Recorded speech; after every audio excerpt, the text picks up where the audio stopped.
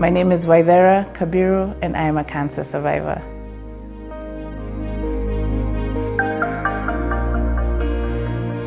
I was diagnosed with cancer in November of 2012. It was breast cancer of the right breast. Initially I was diagnosed as a stage 1, but as I did more tests, they realized I was actually a late stage. I was a stage 3 breast cancer.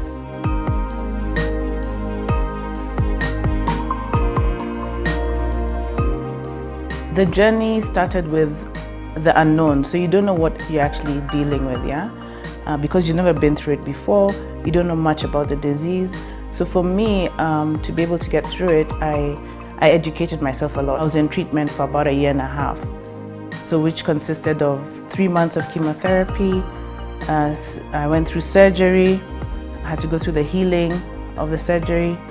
I did 6 weeks of radiation, and then I went on a hormonal therapy drug, which I used to do every 2 to 3 weeks, and that was for about 1 year.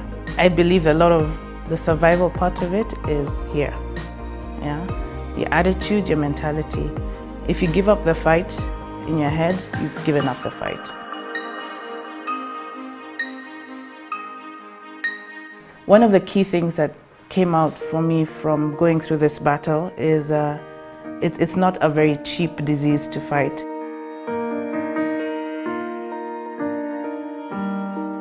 We basically decided to form a foundation to help others who may have financial challenges when it comes to their treatment.